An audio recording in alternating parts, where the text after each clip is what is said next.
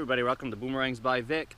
Remember Mad Max, the Road Warrior, back in 1981, that film where the small kid, the feral kid, threw the boomerang and chopped off the guy's fingers? They put that up on eBay for bid and I won it. I'm not going to tell you what I paid for, it's very expensive, but I'm about to throw it and see if it's the real thing and like it flies just like in the movie. We'll see in just a second.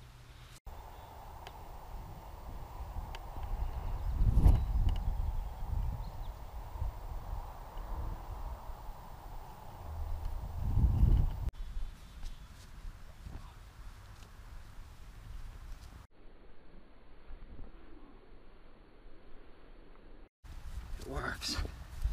Okay everybody, I was just kidding, I still have all my fingers.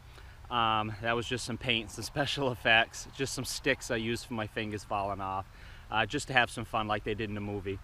This really does fly in return. I built it, of course. I build boomerangs for a living. I've built many designs for many movies and video games and brought them all to life.